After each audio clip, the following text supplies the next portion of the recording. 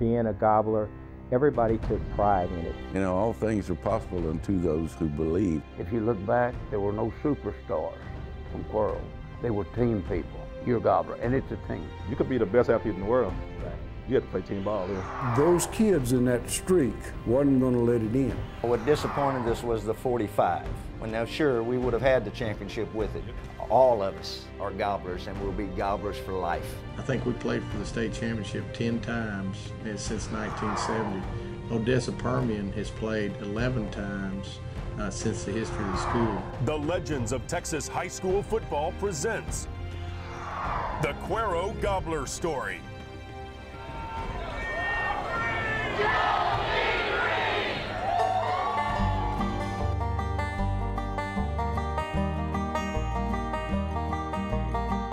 Go Mean Green!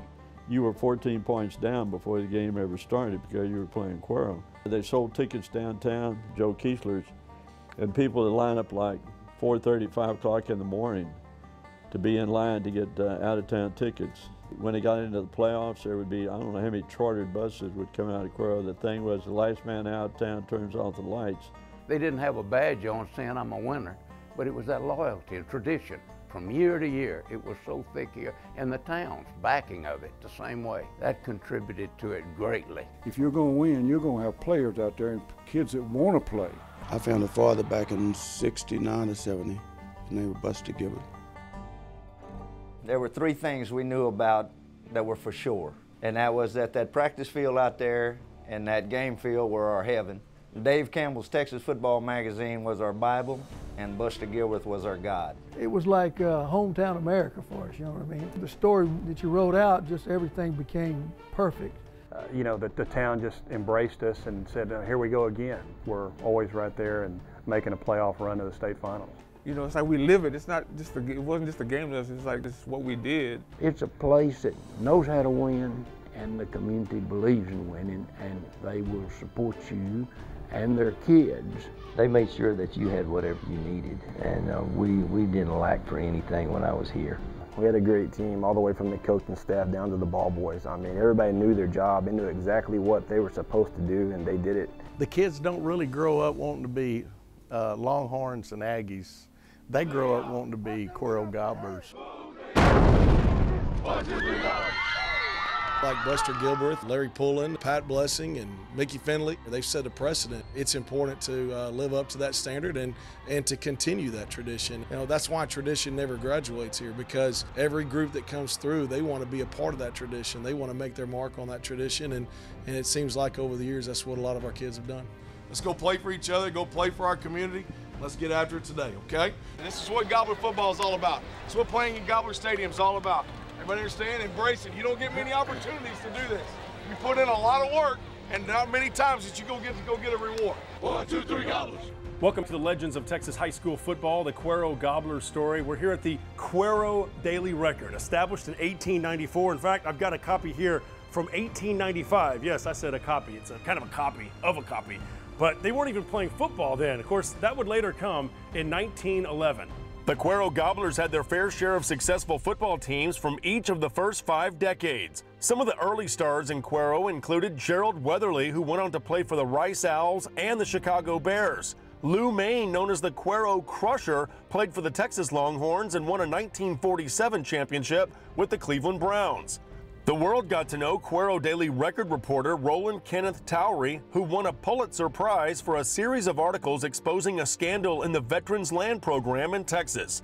Did you know Cuero even had an Olympic gold medalist? Fred Hansen played 4 sports and helped the Gobblers win a district title in football in 1957 before global success in track and field in the 60s. Played baseball, ran track, football, and basketball. Cuero High School football coach was Langdon Smith. Dick Brooks was the B-team coach. Langdon Smith was the track coach. I was left halfback, and Barry Copenhaver was the right halfback. Donald Kalk was fullback, and Bill Dietz was the quarterback, winning the district championship in football and baseball for Cuero. But my senior year in '59, I won the broad jump state championship, and I won the pole vault state championship. Hansen had similar success at Rice University, winning Southwest Conference titles in the pole vault and broad jump before getting his shot at Olympic gold in 1964 in Tokyo, Japan. Hansen endured a 10-hour pole vaulting contest, defeating a man from West Germany to claim the gold with a jump of 5.28 meters. It was a relief, actually, because we'd been out there so long and it was nerve-wracking. I mean, it's stressful. Of course, I was elated and happy. 43 years as a professional dentist has been good to Fred Hansen, who has a beautiful ranch about 15 miles northwest of Cuero. Our family's been in the ranching business for over 100 years. You know, if it wasn't for Cuero and the background that I had at Cuero High School with all my friends and the coaches, I wouldn't have been prepared to do what I did in college and Olympic Games. How about a little history lesson for you? This particular pump jack is pumping oil at about 13,300 feet below the surface, which is about 2.5 miles. Now, keep this in perspective.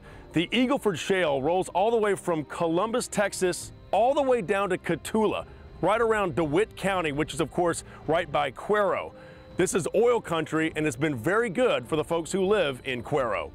You know who else was good for Cuero? William Buster Gilbreth, who played six-man football in Smiley, Texas as a quarterback before becoming an assistant coach at Freer. Buster would later become a head coach at Poteet, Cotulla, and San Antonio Kennedy. Then it was off to Cuero, where Buster would make history. Buster came in, 69, got real serious, you know, it was very physical. Gilbreth was hired in the summer of 1969 with a goal to play the best player available, no matter the race, religion, or family background in a time of desegregation. If you wanted to find the blacks in Cuero, you had to go across the tracks, they called it. You wasn't allowed to come across the tracks at that time. So he brought it all together, and all of a sudden, during this football time, the blacks, the white, it didn't matter what color the football player was, we got along, we had a good time. Not knowing that it was making history, really, for his Cuero. If I'm gonna coach the Cuero Gobblers, I don't care who you are. I don't care who you are. What color your skin is. It just didn't make any difference to me, the color of your skin. How much money you got. I don't care where you come from. I only play the best. I'm gonna play the best player. If you're good, you play. If you don't, you sit on the bench. That's what I think about Coach Gilbert. He's one hell of a guy. The world was in turmoil. A lot of people that we knew from other teams around the small area around here had dissension on the team, whether it was racial or whatever. We never had any of that. He kept us insulated from all of that. As we began to play football together and started to winning, we saw for the first time, we'd seen the stands, whites and blacks sitting together.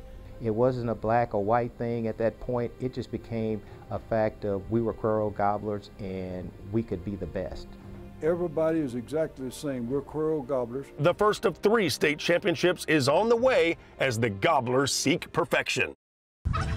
Located in the heart of South Texas, Cuero is 90 miles east of the Alamo City. The historical courthouse is one of many classic buildings in the DeWitt County seat. With close to 7,000 residents, Cuero is home to great schools, healthcare, and city parks. You can even kayak down the Guadalupe River.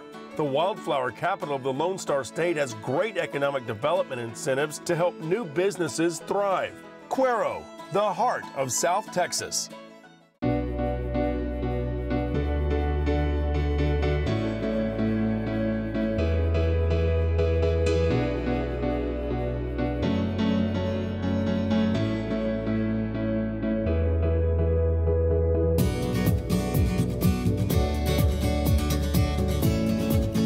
Introducing the Jet Angler, the ultimate topwater fishing experience. For more information, visit us online at jetangler.net. Claycomb Associates was founded over 30 years ago with a single guiding vision, designing schools with kids in mind. They have been professional, easy to work with, have always met our deadlines and gone above what we've asked. They've exceeded our expectations as far as continuing to work with us on a daily basis in every way possible. Claycomb Associates is passionate about supporting initiatives and designing schools with kids in mind.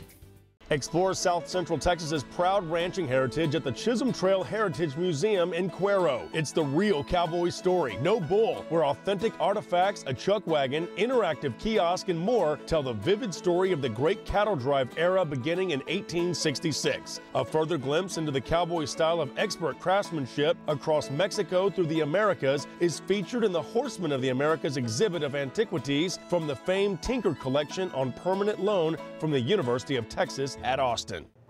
Welcome back to the Chisholm Trail Heritage Museum here in Cuero. After the Civil War, a huge market for beef opened up in the northeastern United States. The cattle were driven through Cuero all the way up to Abilene, Kansas. The Chisholm Trail was born. Eventually, the railroad penetrated into Texas, and there was no longer a need to drive cattle to Kansas in order to ship them to market. Like those early settlers in DeWitt County 100 years earlier, times were tough in that first season at Cuero in 1969. Without an off-season to work with, Gobblers head coach William Buster Gilbreth had to get to know his personnel on the fly, but he had hired a good coaching staff that brought discipline to the Gobblers. That laid down the foundation for a successful future. Well, I brought Skeets Powers and Charlie Brown. When I got here, Wilford Block, who was a Cuero boy, was here. Of course, Lanny Haverman was here, but I knew I had 4 Crackerjack coaches. Oh, he had a great staff, and they believed in hard work, and off-season was brutal, very strenuous, and he had high expectations for each and every one of us. Buster had the staff to just look at everything that's here on the table and pull all that together. He helped me to become a player, a football player. That is really what made us champions. Skeets Powers was a tyrant. You know, he was the animal trainer, I called him. But they all loved him, but I don't know if I could have played for him. He was really tough. And then Buster would be the one that talked to him and say, you know, you don't want to quit. You want to come out here and be a part of this winning program. Good coaching staff has got to have people like that. Coach Block was the father figure. Coach Powers, he was the disciplinarian. I can remember messing up one day in practice and he dropped me to 4th string.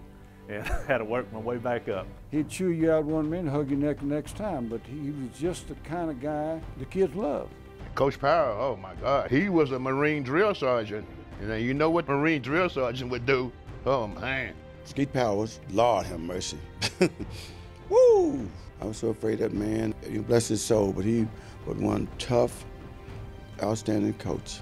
Buster once told me, the kids, I don't care if they like you. You're here to coach them and make them better. They are supposed to like me.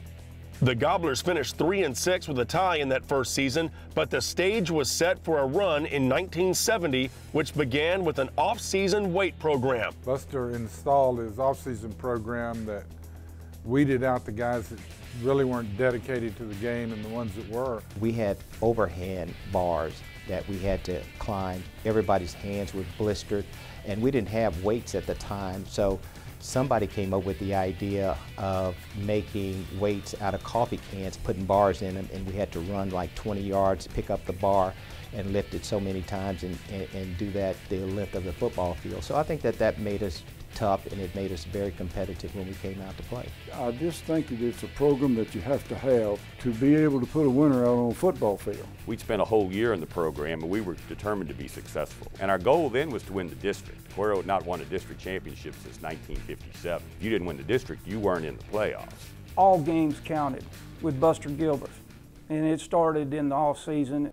Cuero started the season 2-3, but finished strong, winning 4 of their last 5 games to force a 3-way tie for first in the Class 3A District 14 East Zone. Coach Gilbert told us, y'all win this game for me tonight, boys. It'll be a 3-way tie, and I promise y'all I'll win a flip tomorrow. Floresville, Samuel Clemens, and Cuero, all 4-1. 3 quarters, but only one will decide the fate of Cuero in nearby Nixon, Texas. Here's Buster Gilbreth. Of course, I know both of the coaches, and I said, well, there's 3 of us, odd man out. Odd man goes. We flip her up and hit the floor, and I'm tails, and they're heads, and I'm going. And sure as heck, he won the flip. And that was all it was said. We shook hands and cussed each other a little bit, and we came back home. Well, we pulled up to turn right. Well, Henry Shepard and those boys pulled out in the middle of the street and stopped, and heads come out of every window. Henry, of course, he yelled, what happened? I said, I'll see you at the field house in the morning at 9 o'clock. Well, that old Buick just went wild. They jumping up and hollering. Little did anyone know at the time what a huge impact the coin flip would have on Cuero football the next decade. You know, careers were made, careers were ruined on a flip of a coin on the main street of Nixon, Texas in 1970. My father and my uncle were sitting there getting ready to go deer hunting the next morning. They were just kind of waiting for me to come in. He said, you won the flip. I had to go to practice that morning. You gave up a lot of things to play football for Cuero, Texas. The thing that I think Buster instilled, maybe that we didn't really have a grasp on, was how to win. The good teams find a way to win in the end. To be a winner, you have to be together as a team. And we had that chemistry together. We had that love for each other. We played not only just for Buster, but we played for each other. He said, you guys can grow your hair till you lose.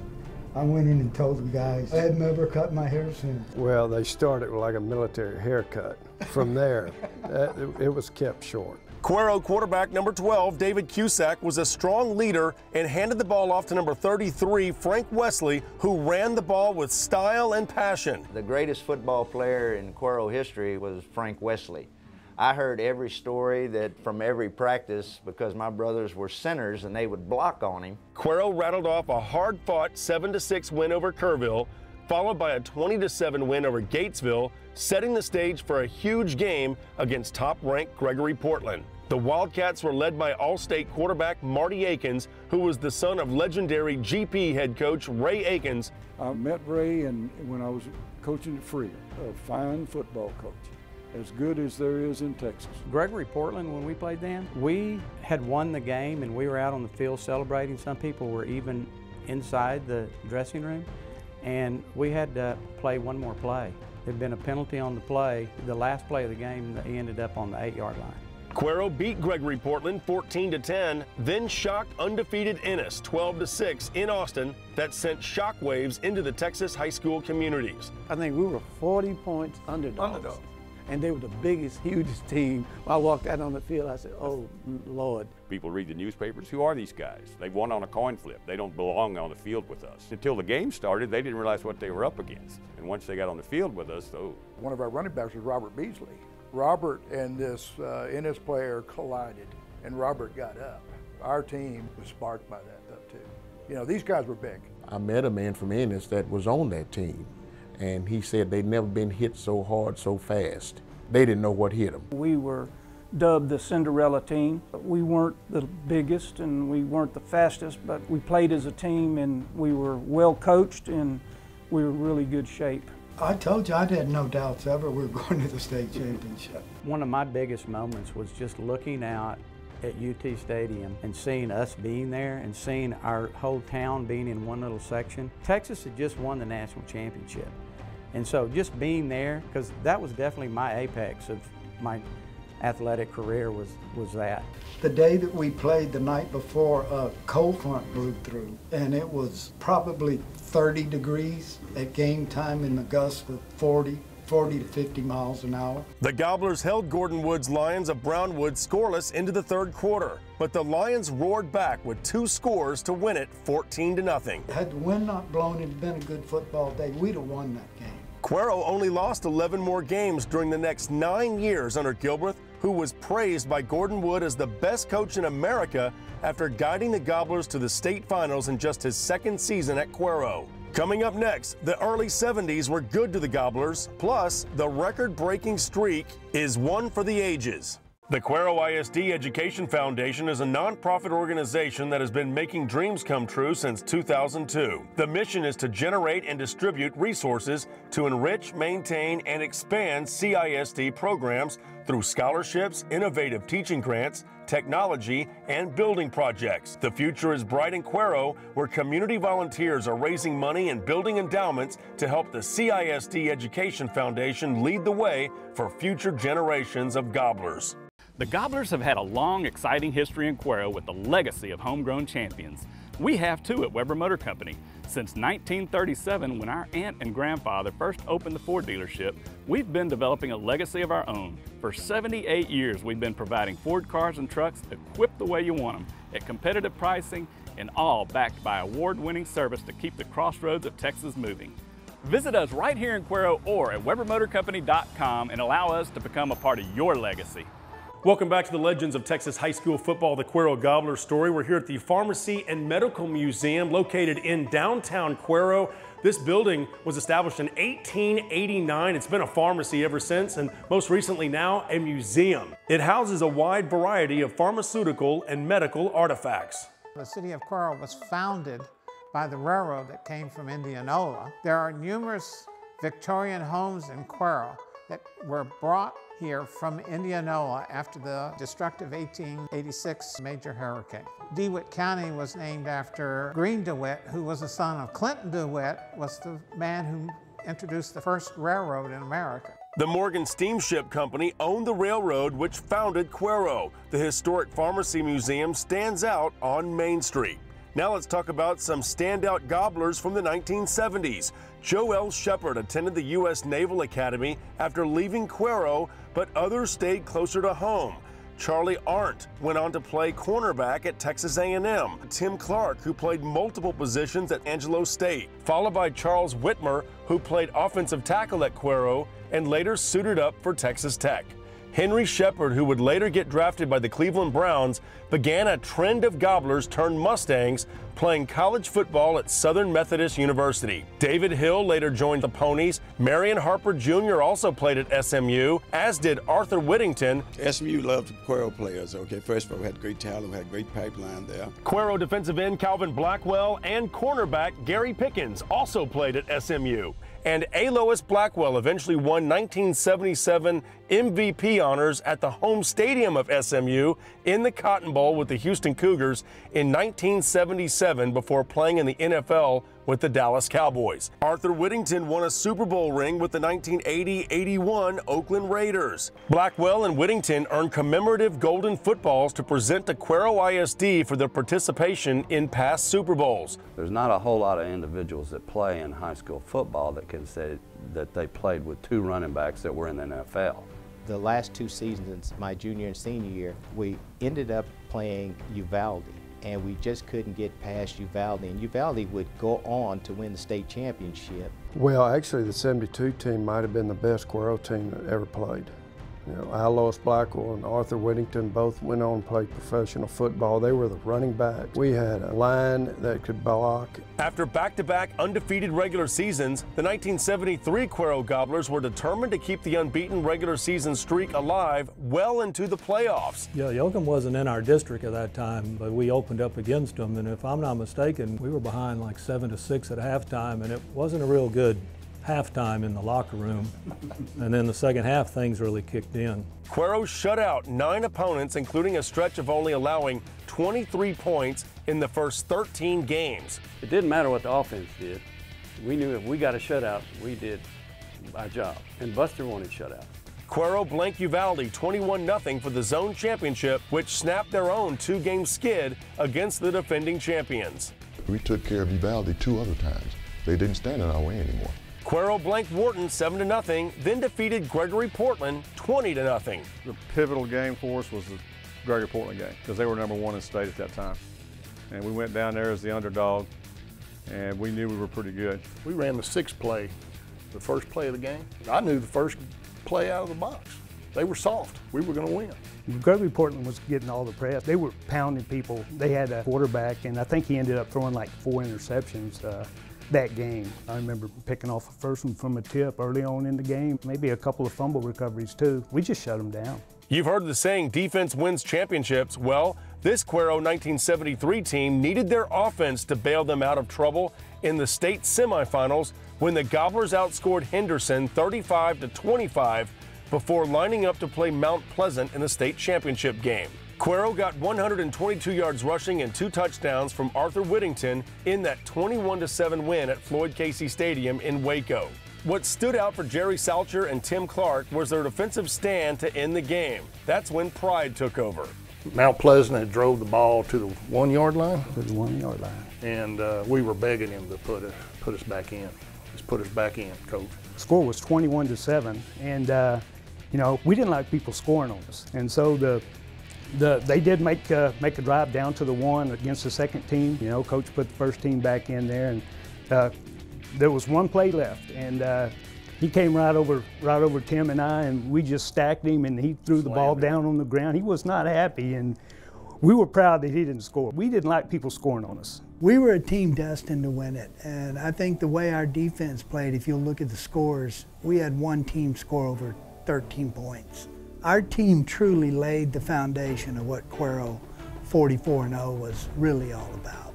First ones to win it from Cuero, so yeah, it was something else. You had the whole town backing you and everything. Fortunately, in my position, I had great running backs, but once again, our offensive line was just so strong. Nathaniel Johnson, we called him Tanny. When we had to grind out 3 yards and keep the clock running, we gave it to Tanny. He was a workhorse. Played both ways, linebacker and fullback. We always did run the ball more than we passed back in the day. It's 3 yards and cloud of dust. The 1974 season was practically a carbon copy of 73, as Cuero only allowed 12 points in the first 11 games. Once again, a 21-0 win over Uvalde earned the zone championship and set the stage for a couple of titanic playoff games. First up, Brazosport, who were equal to the task of snapping Cuero's 26-game winning streak. The exporters were tough, but the Gobblers were just a bit tougher and perhaps luckier as they won it 14-13 in the opening round of the state playoffs. Brazosport was an extraordinarily good team. They ran, as I recall, a wishbone tee, and they ran it very well, and it was something that we had not faced before. I feel like Brazosport was just a really phenomenal team that we were fortunate to beat. Next up, a familiar foe, the Gregory Portland Wildcats, again this time at Memorial Stadium in Victoria. Ray Akins and his bunch from the Coastal Bend thought this would be the year to end the Cuero curse, but a 19-13 win by the Gobblers settled that score. You know, that when we played GP and it was, you know, back-to-back, we played Brazosport. Those two games, if you saw those games, you saw football games. To impress upon you how important the winning streak was, Coach Gill was sent in to kneel the ball, which any logical person would do. Kneel the ball and you advance the next round. In the playoffs back then, there were no overtimes. There were penetrations, then if that was tied, you go to first downs. We all got together and said, no, we're not kneeling the ball. We changed the play to our off-tackle running play, and we scored. And of course, none of us wanted to go to the sideline and face Coach Gilbert after we did that because we knew he was going to, get on us. He said, but if you ever change my play again when I call you in, he said, you won't be playing for me anymore.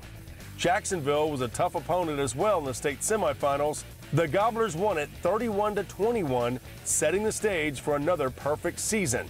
Everybody has to be on the same page. Everybody knows what he's doing. I know what I'm supposed to do.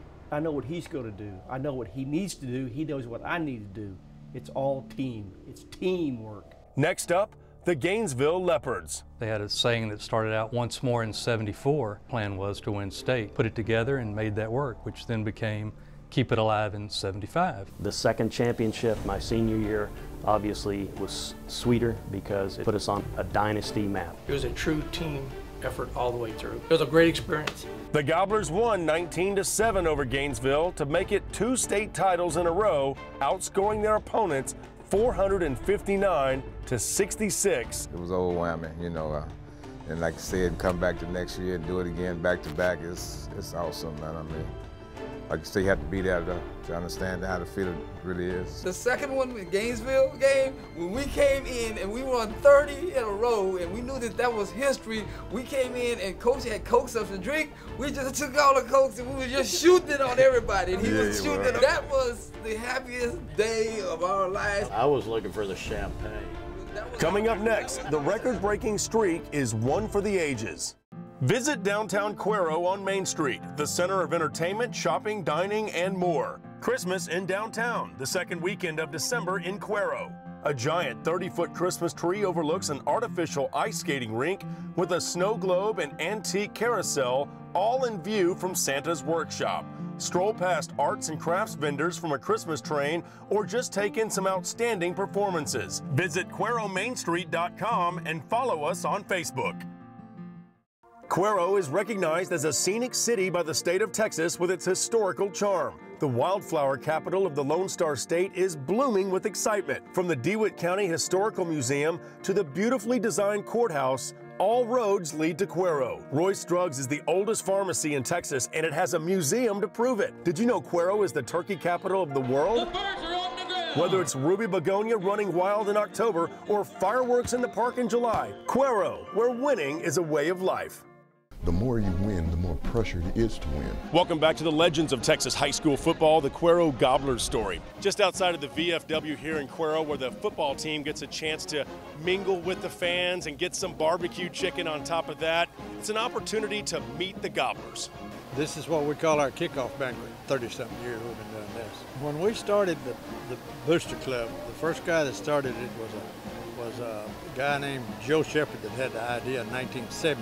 I'm Mary Shepard. Okay. I'm a 1976 graduate of Cuero High School. My brother Joe Shepard played on the 1970 team. My first cousin Henry Shepard also played on the 1970 team. That was the beginning of what I'd consider the era. Coach Gilbreth arrived and it was magic. You know, we had giant pep rallies at the school. Cheerleaders would jump up and down and the band would be playing and you know, we were all sitting out in front of everybody and it was really nice. When you get the whole crowd going, it blows over to the other side and it just freaks those people out. Barbecue, before it ever started the season, back during the gas shortage that we had, told the people as we left, now be sure, top your car out all during the week because we don't know how far the games are going to be this next week to play off and you must have gas to get there. If you factor in a 15-game schedule, the 1975 Cuero Gobblers defense allowed the fewest points of all of the Cuero teams in the early 1970s. Now defensively, throughout all of those wins, our regular huddle said regular, ready, break. We didn't stunt one iota. If you miss an assignment of any kind, you know, there really wasn't an excuse for it because it's the same old thing over and over and over. Same plays for every year, so it was easy to learn the plays, that's for sure. 3 yards in a cloud of dust, and I told him, Coach, this 4th and 1 is getting old. The Gobblers' toughest test during the regular season might have come against rival Gonzales. Every week was a rivalry to some level. Every one of those towns was anxious to beat us. And so we knew every week we had to be ready, same as any other team or any other sport. We gave up 13 points against Gonzales our first district ball game. It was 18-13 at the half, and they had a very good team. They had a big fullback named Leonard Arnick, and we're coming back with only 5 offensive, 2 defensive starters back. We made it through the first 5 ball games. We've got a 35-game winning streak going. Come out the second half, they don't score. The next 4 district ball games, nobody scores. A 61-0 win over Southside set the stage for another shutout of Uvalde for the 3rd consecutive season. The Gobblers beat West Columbia 14-2 in a game that featured a stout defensive performance by Cuero. The toughest test in the postseason was once again Gregory Portland, but the Gobblers stood tall in a 9-3 win, then followed that up with a 14-0 victory over Jacksonville. There's 8.5 ball games right there. We haven't given up a touchdown. And I remember going into that. It was a national thing. State record for the points, fewest points given up and all of that. Next up, the Ennis Lions once again in a rematch of the 1970 state semifinals. We kick off to them, they run a reverse and score on us. That seemed to catch the Gobblers off guard at Kyle Field in College Station. Cuero settled in and scored the next 10 points to take a 10-6 lead. It appeared the Gobblers' good fortunes would continue when they recovered a fumble by Mark Gant near midfield. But Cuero gave the ball right back on a fumble, allowing the Lions new life. We had the ball. They fumbled, and we fumbled it right back to them. We blew our break when we fumbled the snap because there wasn't but 3 or 4 minutes left in the ball game. All we had to do was run the clock, and they weren't moving the ball. Cuero appeared to stop Ennis on a couple of occasions, but penalties ultimately cost Cuero, and the man who fumbled earlier, Mark Gant, would score the game-winning touchdown in the corner of the end zone. When they got the ball back, it was just penalty after another. Every play, every play. Key downs. Yeah. It went all the way till they got to the goal line, and that what killed us right there. We got a penalty. In the next play, we get a penalty because we are over-aggressive. Then from that time on, they moved the ball right down our throat. We just made too many mistakes. Breaks didn't go our way exactly, and my arm was still hurting, you know, and we were out of time, no timeouts. Basically, all we could do is those sideline patterns. And I couldn't connect on them, so it broke my heart. Ennis held Cuero in check near midfield, and the winning streak had come to an end with a 13-10 victory by Ennis. You're awful empty, I was, but the first thing I had to do is I had to get to the dressing room and talk to my kids. Ennis was state champs in Class 3A, and Cuero found out what the other side felt like for 44 previous games. How many teams that you sent to the dressing room feeling exactly how you feel right now? And it helped a little bit, but it didn't help much, but it helped a little bit. But it made me feel good to be able to say it. And really, the chicken fried steaks that night didn't taste quite well, and they didn't eat very much, and they took it hard. I remember after the game was over, just being almost in a state of shock, because I don't think the thought of losing ever crossed any of our minds. When people talk about the state championship, oh, you had a chance to win 3 in a row. No, what disappointed us was the 45. Well, now, sure, we would have had the championship with it. Like Buster Gilbreth, another legendary coach from Smiley was Jim Streety, who recorded 343 victories, including an upset of Cuero while coaching in New Braunfels in 1976. That victory by the Unicorns ended a 25-year playoff drought and kept Cuero from reaching their 4th straight state title game. They came to New Braunfels in the 9th game of the season, and we were able to beat them and make the playoffs for the first time since 1951. We've kept up with each other, been great friends. Our families obviously know each other, as he lives in San Antonio. Jim Streety, well, you know he's one of the best coaches in Texas. Gilbert, like Streety, is in the Texas Sports Hall of Fame in Waco and the Texas High School Coaches Association Hall of Honor in San Marcos. Buster served in the Korean War and has been married to his wife Frances for nearly 60 years. When you start it, you finish it. The Smiley native coached the Gobblers from 1969 through 79. He compiled a 107-22 record with just 3 ties. He also recorded 9 playoff appearances in his 11 seasons at a time when only 1 team from each district advanced to postseason play. Gilbert led Cuero to 4 state final appearances and 2 state championships. The Gobblers won 44 consecutive games, 26 of them by shutout from 1973 to 75, which is still in the top 5 longest winning streaks in Texas history. Cuero hadn't won much of anything before Buster got there. Buster felt it every year because you'd go down to the coffee shop before season started and people would ask who you're going to play in the semifinals, not who's going to be tough in district. It was expected to win here. We're 63-1-1 over a period from 71 through 75. That gives your kids a lot of confidence. Coming up, a new era in Gobblers history. We never talked about breaking records. You know, we talked about winning the next game. When the legends of Texas high school football, the Cuero Gobblers story continues. Cuero has only 1 hometown football team and 1 original hometown bank, Trust Texas Bank. Since 1921, we've been building relationships based on trust and service across generations. Go Mean Green. With a commitment to excellence, Trust Texas Bank supports the local community through financial services and volunteering. Go Mean Green. Trust Texas Bank is your friendly hometown bank with its headquarters in Cuero, where history, heritage, and hospitality go hand in hand. Trust Texas Bank. Go Mean Green! Need hardware or perhaps a historic Texas treasure? Wagner's Hardware and Gifts is located in the heart of Cuero's historic Main Street district. Since its construction in 1891, this continuously operated hardware store was purchased by the Wagner family in 1945 and is celebrating its 70th anniversary.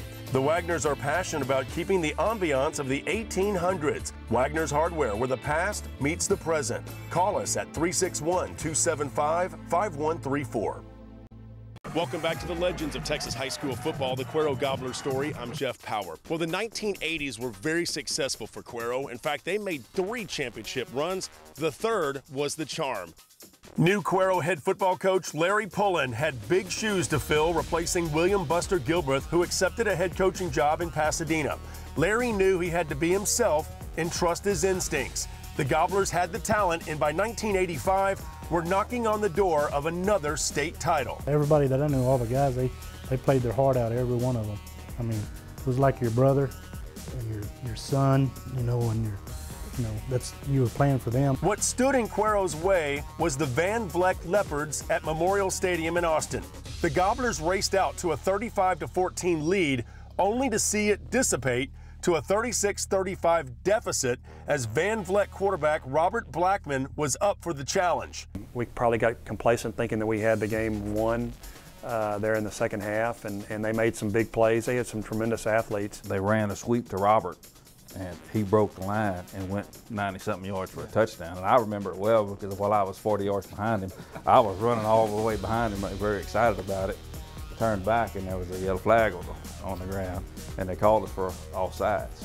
And we've gone back and looked at that play, and nobody was offsides. We start over again. We're driving down the field.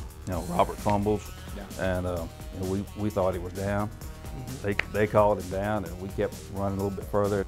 Brad Gable was the Gobbler quarterback, and the future Baylor Bear was having a great season, but he would need to lead his team into field goal range if they were to pull the upset and continue their state title run. A series of quick passes to the Taylor brothers outside. We just marched it down. Brad Gable was an awesome quarterback.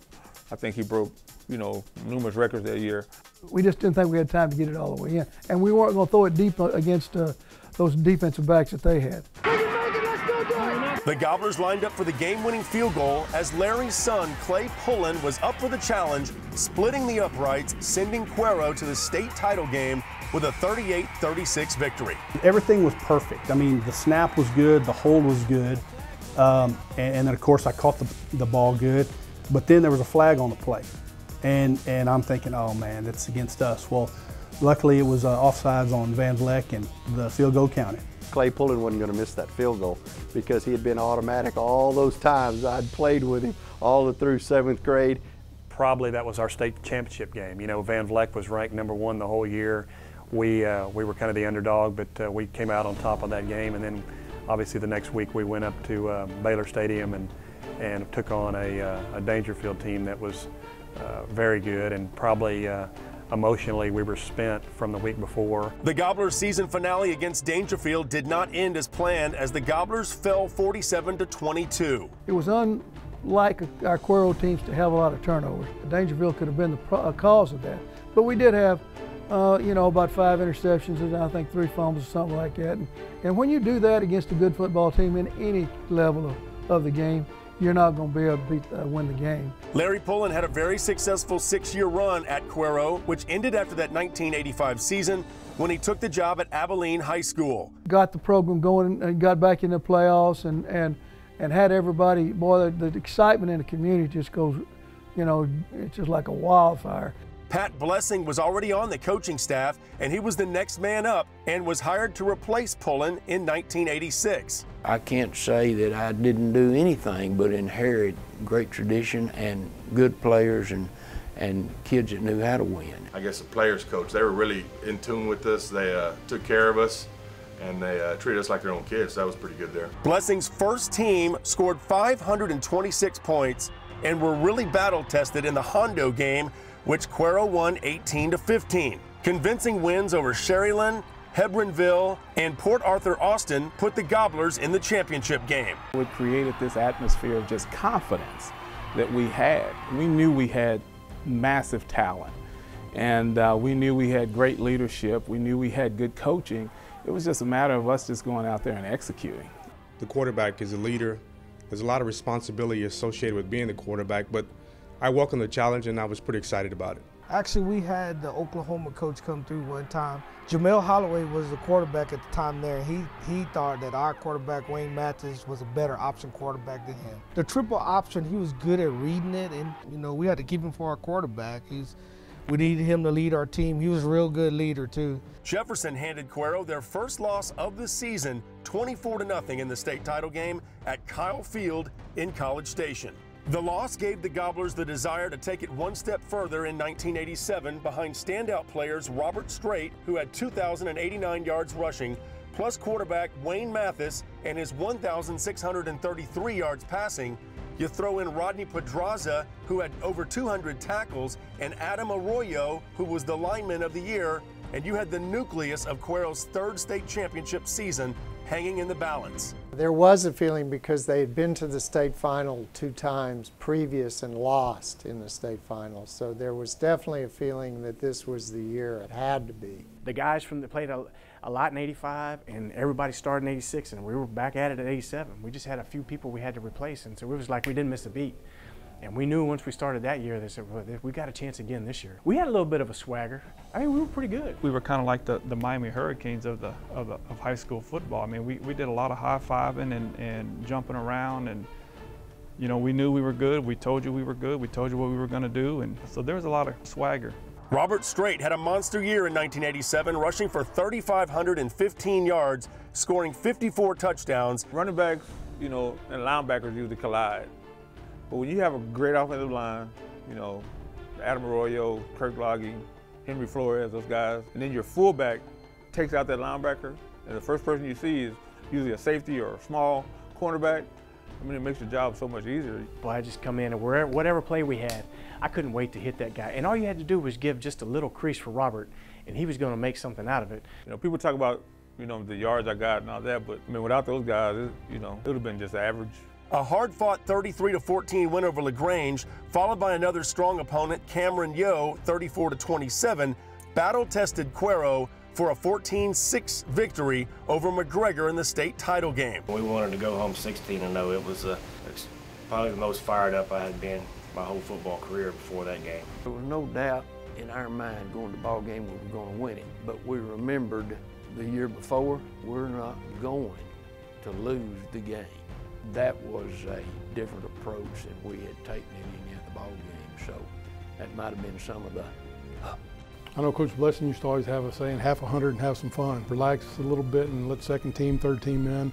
Everybody gets some time to play, and we enjoyed those games. I think the coaching staff did a tremendous job in allowing us to just be us.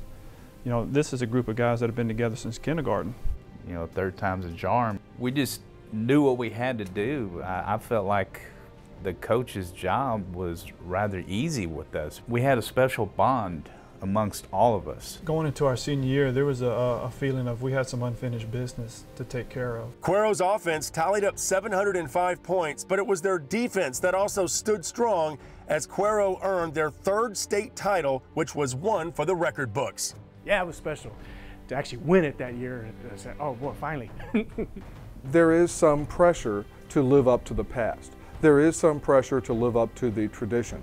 They want to get their names up on that big sign up on the high school. When Pat got the job, we were talking about, you know, he needed to keep improving to keep his job. Larry was 14-2, so, you know, the next year we were 15-1, and the next year we were 16-0. Just as SMU was a huge connection for Cuero, so was Baylor. What began with lineman Thomas Nolan Blunser from the class of 1970 at Cuero to Joe Campbell, who was a place kicker for the Gobblers and also a lineman in the mid-1970s. He played on the Baylor defensive line along with linebacker Mike Singletary in 1980.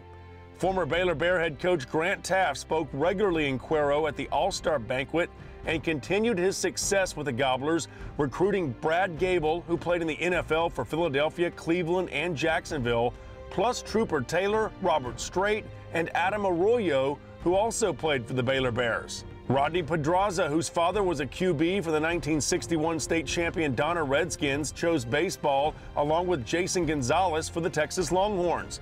Pedraza played 8 years of professional ball with Montreal, Colorado, and eventually Texas, plus had a 5-year stint in Japan when he played in 4 All-Star games.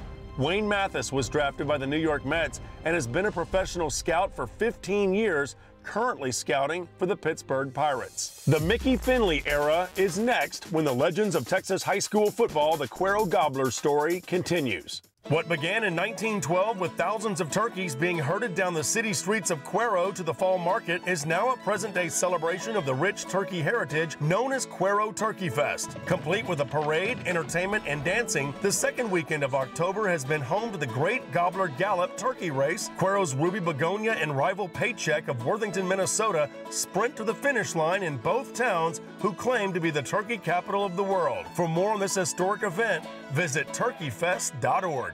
Founded in 2002, Cuero's Weaver & Jacobs Constructors provides superior construction solutions with the highest level of service, professional advice, and meticulous detail on every project. The $28 million fine arts, gymnasium, and fieldhouse construction overlooks the Gobbler Stadium renovations. 7 other school district bond programs totaling over $200 million are currently being built by Weaver & Jacob Constructors in the South Texas area. Let us help you out at weaverandjacobs.com. Welcome back to the Legends of Texas High School Football, the Cuero Gobblers story. I'm here at Cuero High School, where in the 1990s, Mickey Finley took over this program, and what a great job he did. He brought his son Clint with him, who could do a little bit of everything.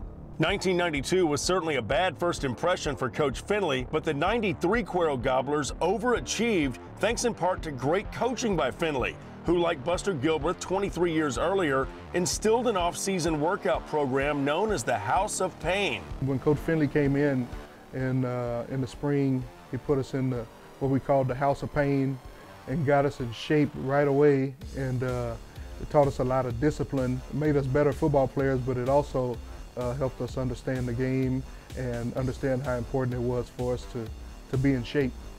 It got you right, you know, it got your heart right, you know, and it just made you a better person. For a new coach coming in, you know, it really roots out the guys. Obviously, that's not easy to do, and there's a lot of, I mean, just the name House of Pain and what you've heard today, it was a lot of hard work. Well, we came in with the House of Pain, so we were some of the initiated ones, and it's every bit of what you've heard, and then some.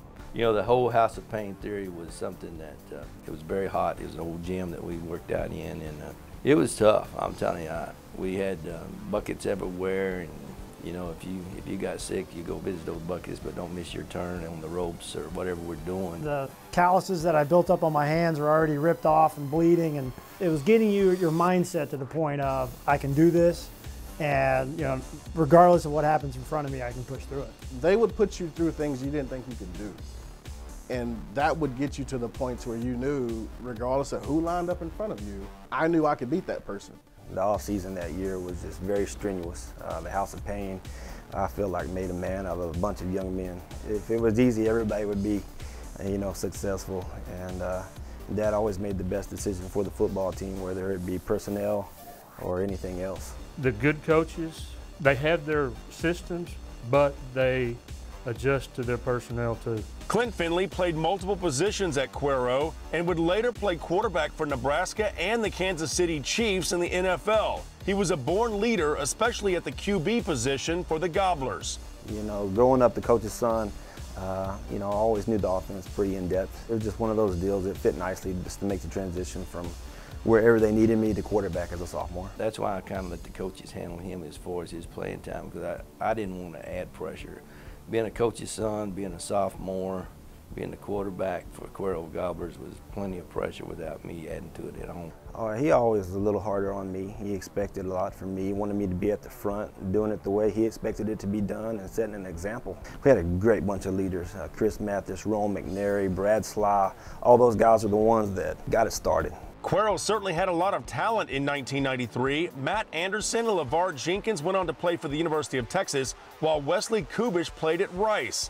Linebacker and tight end Don Arroyo kept the Baylor connection going from Cuero even after Coach Taft had left. Melvin Barnett, who went to Baylor as well, was an outstanding Cuero player, rushing for 3,738 yards and 92 TDs for his career. Plus, Kevin Palmer went from being a Gobbler to a Cowboy from the University of Wyoming. There was a wall that had pictures of all the guys that had played in college and the NFL, and you know, you saw that every day as you came in and out of the locker room, and you were striving to be one of those guys as well. We were a pretty young team still, and still trying to find our identity. We had just lost to Sweeney on a Hail Mary to put us at 2-2. So I just remember thinking that just didn't feel right, that we were a lot better than a 2-2 team. We went on a nice little run for the rest of that season.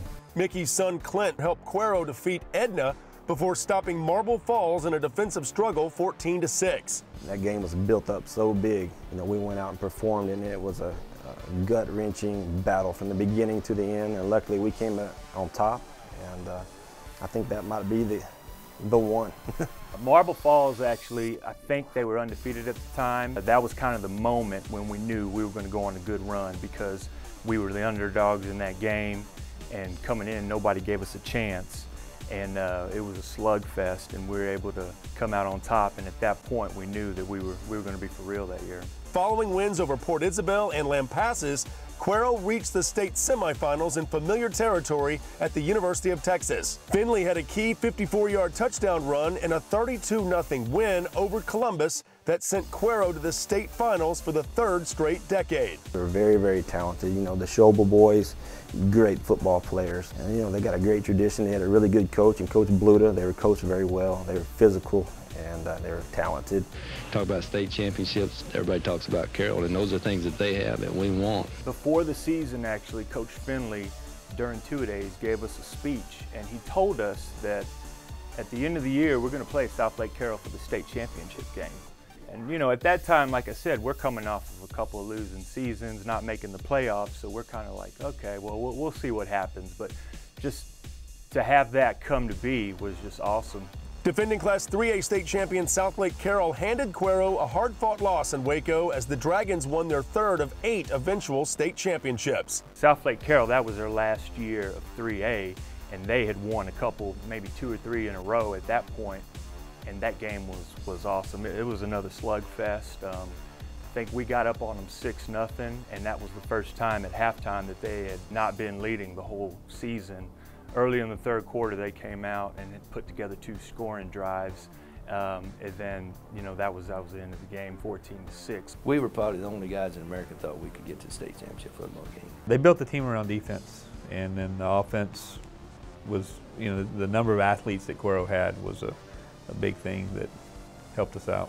I don't believe that, from my standpoint, that everybody expected the '93 team to go to the state finals. I mean, I think it happened, and then from that standpoint, it just continued to grow, and the expectation came back. Reaching the state finals in '93 might have been a great season, but Cuero was undefeated in 1994 until they faced Port Isabel in the regional semifinals down in Kingsville. The Tarpons were a team Cuero beat by 55 points the year before, but not this time around. The stadium was full, I remember. Their side was... It was packed. It was a packed house, and I think they realized right away that this was going to be a battle. We kind of thought it was going to be business as usual, and that just goes to show you they kind of jumped up and bit us, and they had no business doing that. But, you know, at the end of the day, back then there was no overtime, so they tied us 20-20, and they won on penetrations, and that was it. It was over. The Gobblers won at least 11 games in 5 of the next 6 seasons, which included a state semifinal appearance in 1995. Well, 95 was a great season too. I mean, we got beat 17-14 by Sealy in the semifinals, and it was a game, same thing, that could have gone either way. And you know, you basically lose to the state champions in 93. You lose to them again in 95. You lose to them again in 96. You lose to them again in 97. Just can't quite get over the hump. Floodwaters displaced players and coaches up and down the hill country throughout South Central Texas. When the legends of Texas high school football, the Cuero Gobblers story continues. When in Cuero, stay at Best Western with close to 80 rooms, a swimming pool, free Wi-Fi, full hot breakfast. Stay with people who care. Best Western in Cuero. PBK Sports is a multidisciplined group of architects and engineers that specialize in providing expert programming, design, and construction administration services specifically for sports facilities. Our clients include universities, public and private schools, and recreational groups throughout Texas. At PBK Sports, we create inspiring environments that enhance athletic performance and spectator experience. We believe in truly listening to clients and responding to their needs. PBK, designing for champions. Partner Chevrolet in Cuero has been the people's trusted source for honest, low prices with no pressure. You don't have to go it alone, because at Partner Chevy Buick GMC in Cuero, you have a partner in the car business. That's Partner Chevrolet. Welcome back to the Legends of Texas High School Football, the Cuero Gobbler story. The Mickey Finley era took place in the 1990s here in Cuero. What a great time it was, but fittingly, rain was a big subject for this team, especially in 1998.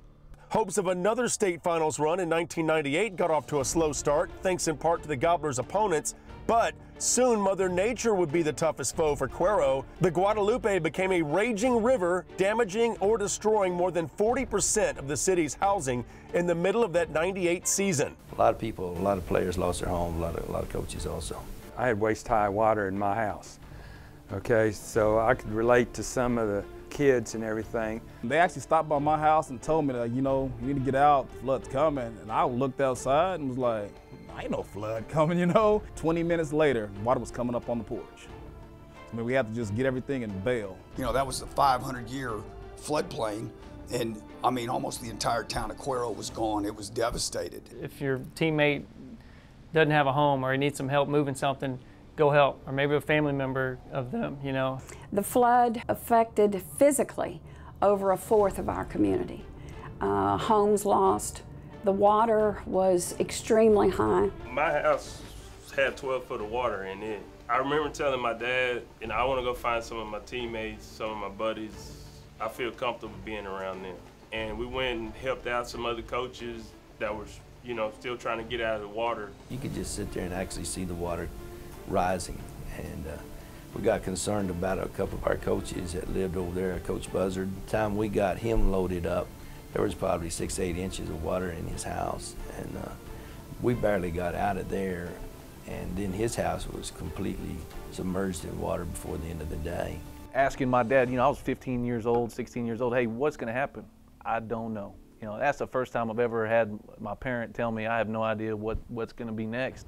And, it didn't matter how much money you had or how much money you didn't have. We didn't have anything. We were all in it together at the Red Cross shelter. We all came together as one unit and we helped each other out. I mean, it was just, the turnaround right there was awesome. Even Luling head coach Phil Grangine, who lived in Cuero at the time, had to act fast during the turmoil. About 20 inches that pounded New Braunfels within about an hour to an hour and a half, which brought the flood all the way into Luling. By the time I got into Luling, I found out that many of my coaches and many of my players' houses had flooded. My entire neighborhood went under. We spent the next 3 days doing nothing but helping Cueroites clean their homes. Phil Grangine was the coach over there, and he was actually helping me get my coaches out, which is a pretty unique story in itself. The Gobblers, who had lost 2 of their first 3 games that season, were forced to play Luling on a Monday night following the flood. The result, complete domination by Cuero. The Monday Night Football song coming on, and we played in Cuero. We had the Monday night game, the song on. That did it for me. Yeah, Right oh there. yeah. And I think it was a good time for the town in such a, hard time. It seemed like it brought the whole community together, and by everybody getting behind us, it just gave us that hype that we needed to just come together as a team and play hard. I really felt like, with all the devastation going on that took place in Cuero, we had a chance to maybe do something, and that was not the case. That was an incredible football team. It's an incredible year. And I think that flood brought that out to the kids, to the family, and to the community. There is nothing to be taken for granted. And they played with their whole heart. They played with everything that they had, and I think Mickey and their coaching staff at that time had done a wonderful job with them. We're part of the town, and there were people hurting, and I've talked with some of the players, and it was just a good escape for us to get lost in those football games. When our starting quarterback, Marcus McDonald, broke his arm, Andrew stepped in, and man, we didn't miss a beat. We lost our starting quarterback, but we had a sophomore step up and take us, and Andrew Hurd was the one that came and stepped in. My best friend, Andrew Hurd, we were the same age, he was a quarterback.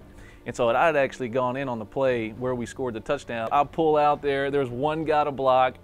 I block him, Andrew scores. It was the best day of my life right there. Cuero got on a roll in the postseason and were 10-3 heading into a state final showdown with Toledo. The Bearcats won their first of 6 eventual state titles. We were in the 5-yard line like 3 times in the first half, and we didn't score. Their defense was good. They were real good. Last kickoff, I think I had a 45-yard kickoff return, and then the next play was a 35-yard play. So we're down there like on the 20. I mean, it's just, we ran out of time is what had happened. We were getting there, we just didn't get it done. Look at how Lido started, and now they're 5A. Look at South Lake Carroll, now they're 6A. Look at Cuero and Refugio. Nothing's changed. Mickey Finley compiled a 69-23-2 record in 7 seasons as the Gobblers head coach, leading Cuero to the Class 3A state finals twice, being named the Texas Football Magazine Coach of the Year in 1998. Mickey's father played for Gordon Wood at Spur High School, and some 60 years later, Mickey and the Cuero Gobblers would win the Gordon Wood Award, recognizing a team that displayed good sportsmanship while overcoming challenges with the support of the community and, of course, success on the field. Kids deserved that award very much. They persevered through more than most teams ever thought about. The coaching staff was tremendous. Nearly every one of those guys became very successful head coaches later on. Because we were team of the year and everything we overcame, we were issued these rings here. So that was something we were all pretty proud of right after that. I'm pretty sure we wore it everywhere, especially when we went to dance halls out of town. I know I always had mine out and proud of it. The quarterback on that 1998 Cuero football team was sophomore Andrew Hurd, who would later have to overcome more than just opposing defenses. By his senior year, Andrew broke his ankle during the Edna game, and while being examined, doctors discovered he had 4th stage Hodgkin's lymphoma with a grapefruit-sized tumor in his chest. Never one to give up, Hurd was a redshirt freshman beginning at Texas Tech, but a calling into ministry brought Hurd to Baylor, where he walked on and lettered as a receiver. Hurd won a state football title at Liberty Christian High School as a coach and later ministered in Dallas, but the cancer spread to his lungs and he died in 2013. He led our devotionals for our football team on game day when he could just barely stagger in there because he just got done with a chemotherapy session, and I would try to tell him, Andrew, you know, we understand. He said, no, I want to be here for these kids. He impacted not only our kids, but our entire community. Hurd's memory lives on as an inspiration for others about how to live each day to the fullest.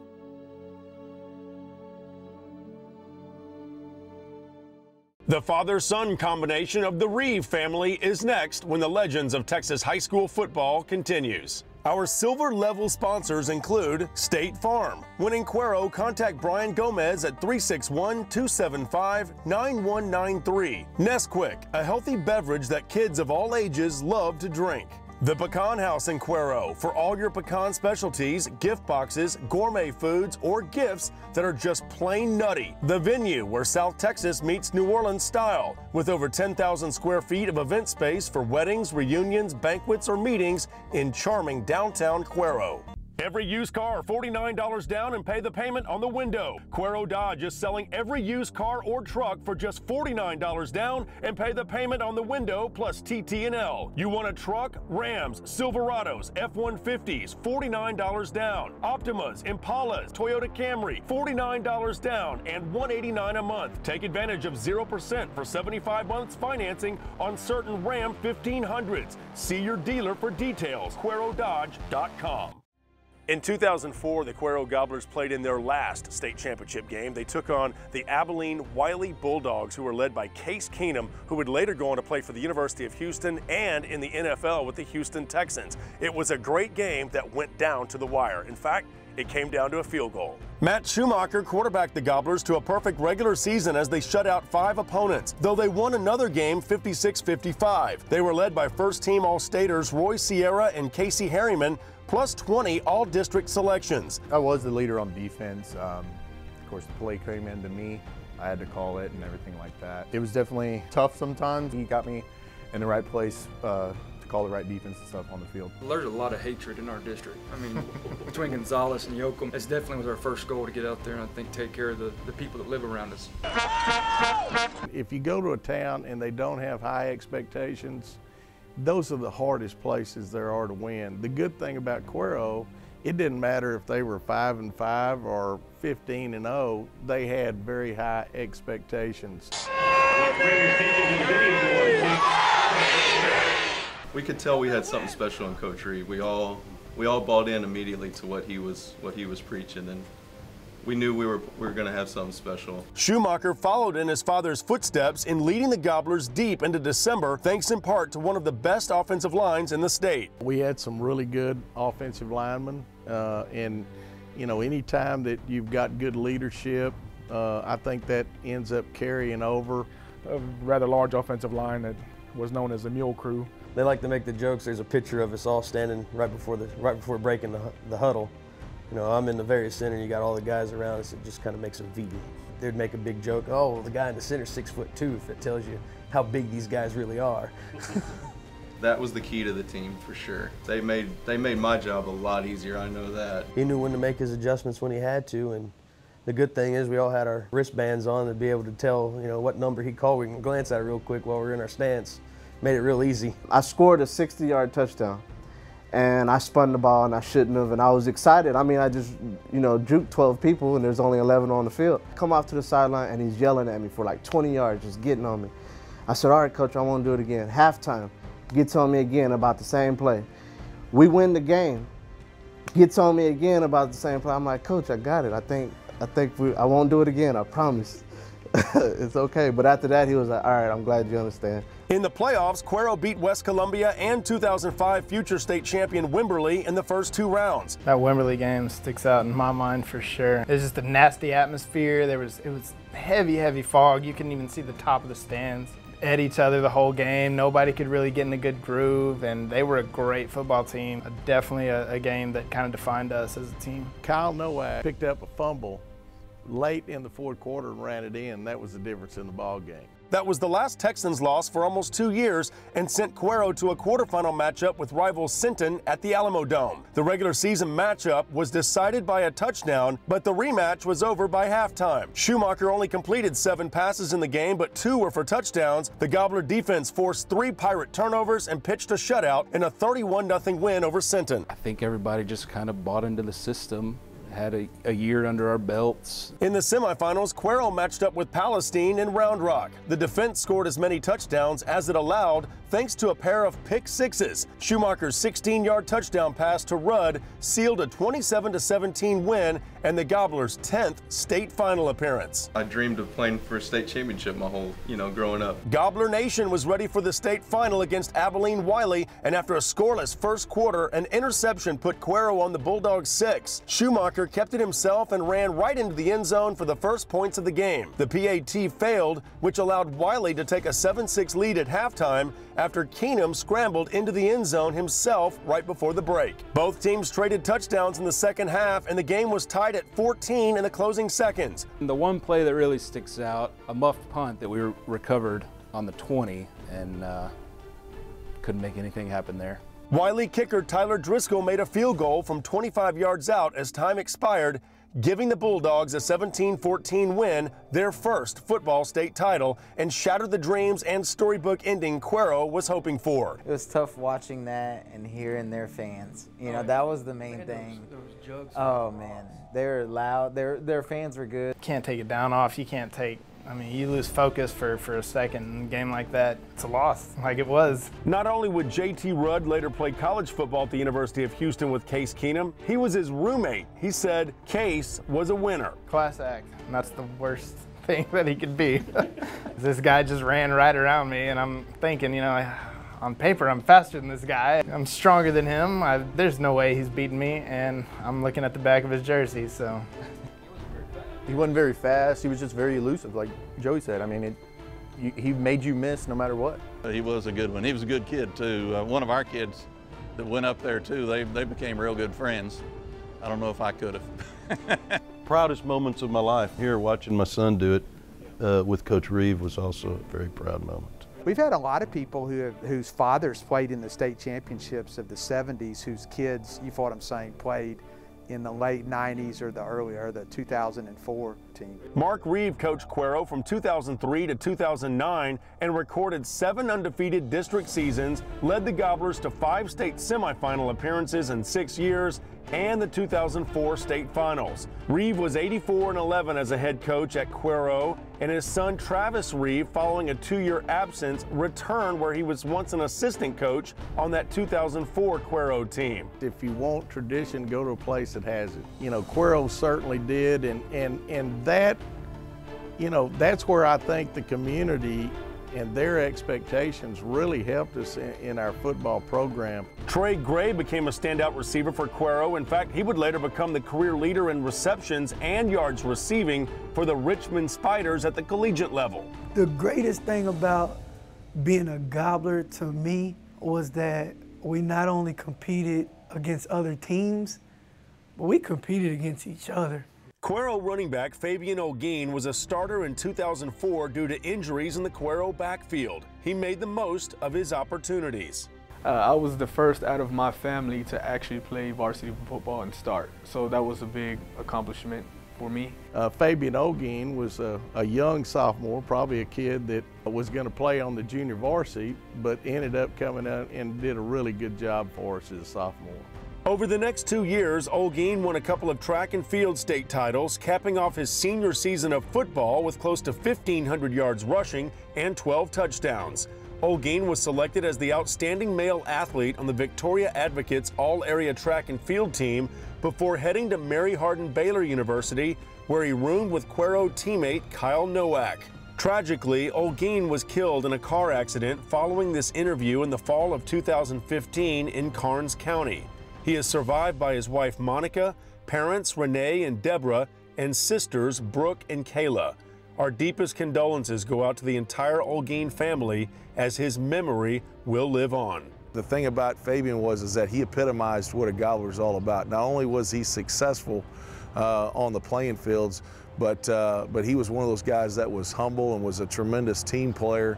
You know, had great faith in the Lord, and you know, he was a guy that just set that example that made everybody around him better. Tragedy also struck the Gobbler Nation in the summer of 2009, just before the final season for head coach Mark Reeve. Cole Pargman died in an ATV accident while riding at an uncle's ranch near Odessa, Texas.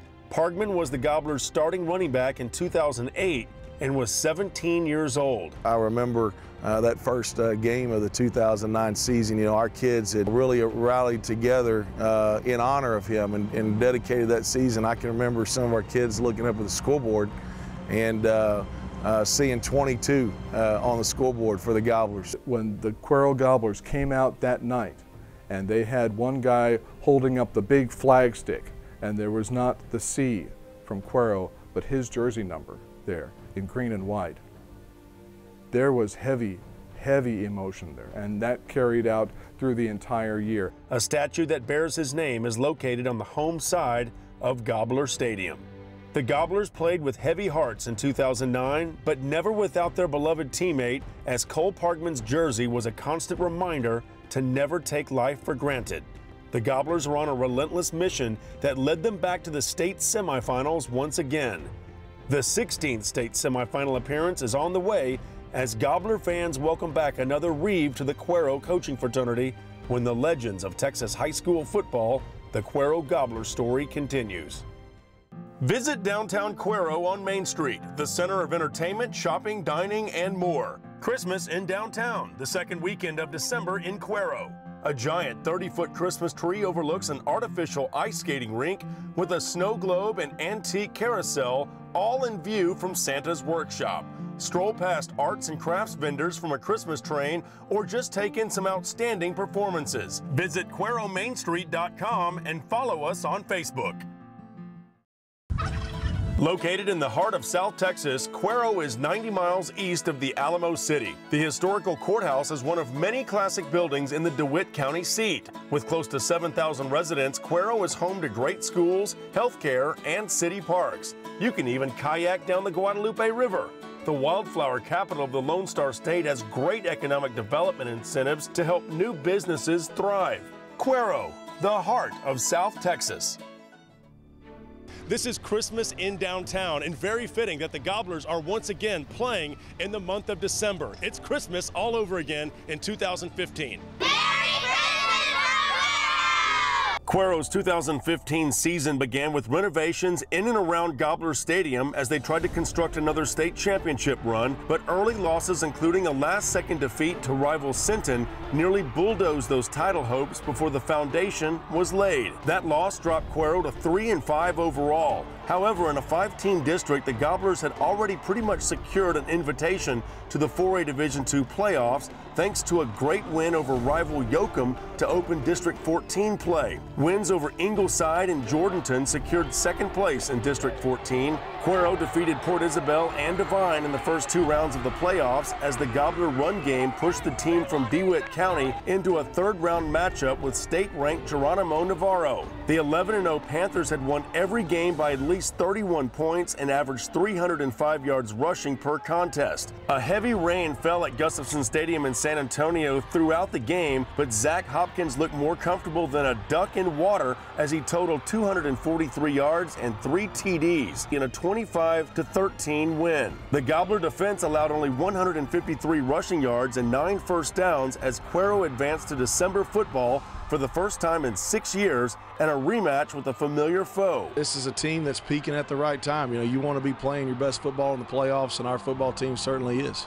After dealing with the rain in round 3, the Gobblers played in the dry Alamo Dome in the quarterfinals against none other than Sinton, the same team that beat them in the closing seconds in the regular season. Quarterback Alex Martinez threw an 8-yard touchdown pass to Kieran Grant, who dove the final yard into the scoring zone, 14-0 Gobblers at halftime. Second half, Cameron Mathis ran for 40 yards. This touchdown made it 21-0 Gobblers.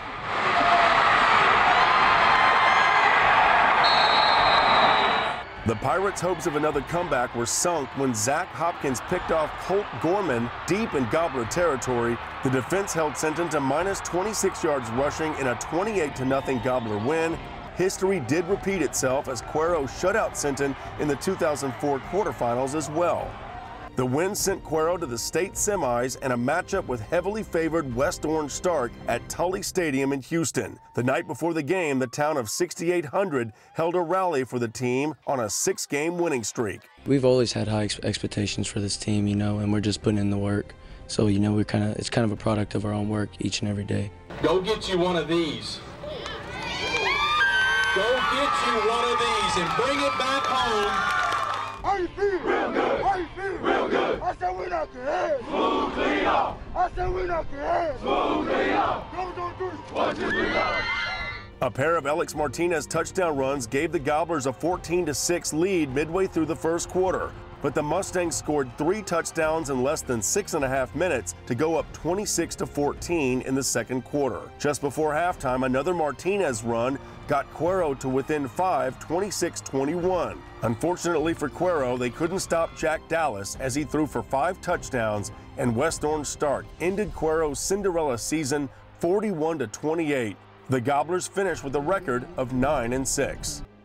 Let's go behind the seasonal stats. Prior to district play, Cuero running back Zach Hopkins suffered through a right knee injury, carrying the ball just 15 times for 76 yards. But in the final 9 games of the year, Hopkins had 90 carries for 615 yards and 15 TDs. Cuero's defense also showed major improvement since district play began, allowing just 184 yards and 17 points per game in their final 9 contests, compared to allowing 31 points and 308 yards per game in the first 6 regular season matchups. Cuero, like many teams across the Lone Star State, found out in 2015 due to bad weather that running the football and playing great defense was key to their success. You know, they kept believing in themselves and each other, and you know, what a playoff run that we ended up having. What a great job by head coach Travis Reeve rallying Cuero in the postseason. I'm telling you, I'm proud of you. I told you I loved you when we were 2-4, because I love you guys. I'm going to tell you something. This is a special group of men. You guys are uncommon. You did something uncommon this year. We fought to the end. I love every single one of y'all. The Legends of Texas High School Football, the Cuero Gobbler story, was produced by Jeff Power TV Productions and is dedicated to Mike Weber and all of the Gobbler players and coaches that have gone before us. Here's some final thoughts from Cuero Gobbler Nation.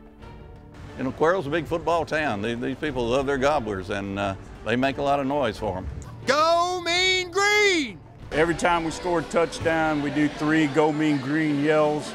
And I'm proud to be a Gobbler because, you know, I can say my dad played and then I played. I followed in his footsteps. I have 4 sons, and I hope that they can come up and be Gobblers and follow in the tradition that we started here back in the 70s. My dad wasn't able to see me play, but I knew he was there with me and my brother in spirit, because we prayed to my dad before each game, and we told him this was for him.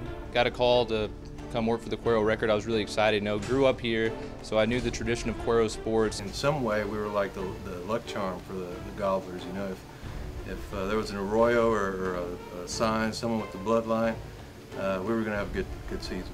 they can do it, we can do it, you know. And yeah, you worked a little harder, but you knew what they'd been, and you didn't want to be the one not to go to the state game. There were signs for miles on the way to the game. When we were leaving for the state game, and we're leaving out going to Gonzales Highway, and you had to go underneath the underpass, and the cheerleaders had a banner hanging off that said, "Last one out, turn out the lights." And that's true, because there wasn't anybody left in town. If anybody could have made it, they were going to the game. Wearing that C on your helmet was, you know, very important. Nobody wanted to be the bad team, you know, in Cuero. You always wanted to be good so that nobody talked about you. You start wanting to wear that C, you know, as soon as you're able to go to the football games. Yeah. Having that C on that helmet and that Gobblers on the back, it made us all one team for hey, one purpose, one goal, to win championships. Of course, everyone hopes that it will come again. And who knows, it may at any time. That it was almost a magical thing.